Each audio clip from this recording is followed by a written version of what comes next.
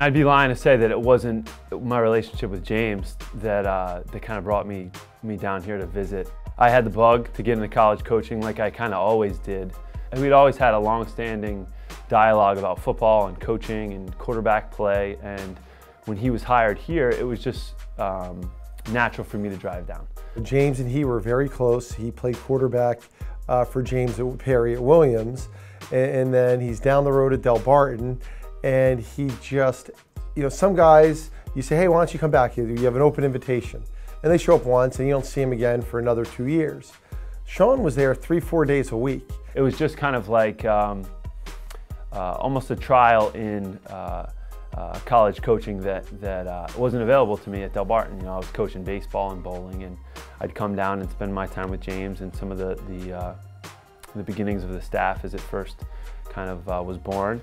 And I wanted to help out wherever I could. There's this genuine, he wants to be great. And I saw you see that in him. And eventually my brother, who's the head football coach at Fairleigh Dickinson, has a job opening.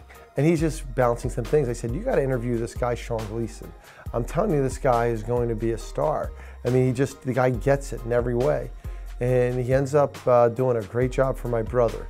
And then we have a position opening that, I thought, the running back job here, he was a perfect fit for that. I know that after that third year, they were 5-5, and those games were so tight. I mean, everyone remembers here, that Penn game at home that could have gone either way, and there were just some guys on that team that were so determined to flip this thing in the right direction. I knew when I was joining it that fourth year that they had truly gotten over the hump.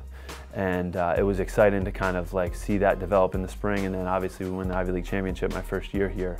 Wide-eyed kid coaching the running backs and learning about Princeton. Those positions are leadership roles. You're in front of the entire team. You have to strategize. You have to think quickly. You have to make decisions. You have to know personnel. And Sean did an outstanding job. His energy, his passion, his intelligence, every single step of the way. And I think it showed on the field how well our special teams units played with some youth.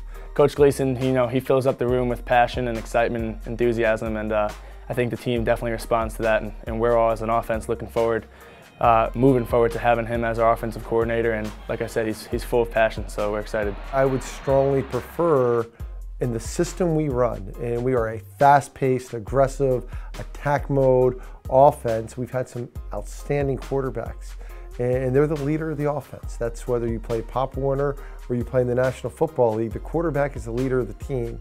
Having the one voice of the coordinator to the quarterback, is a really important thing.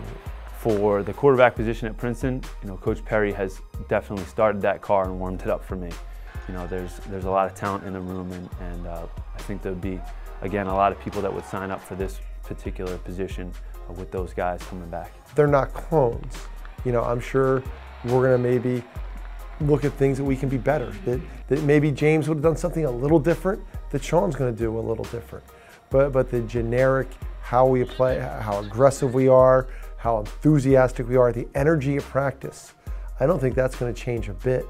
Moving forward now, it'll be, it'll be my own, just like special teams was my own. We're going to game plan the same way. We're going to practice the same way. We're going to address winter workouts very similarly. So, I'd be stupid to think that I'd be getting the job and getting, A to Z, all those things turned on their head and start over from new. We're going to do a lot of the same things, but, my personality is going to come out. My personality came out in special teams, and guys on the team will tell you what it would be like to be in that room. He is, one of those guys, just like James. Football consumes him. I didn't know James when I interviewed him. I didn't know Sean when he, started coming and visiting us the same way, but they're both passionate guys. They love football. Like the things that you, as a head coach, and your qualities you're looking for in a coach, they have those same qualities.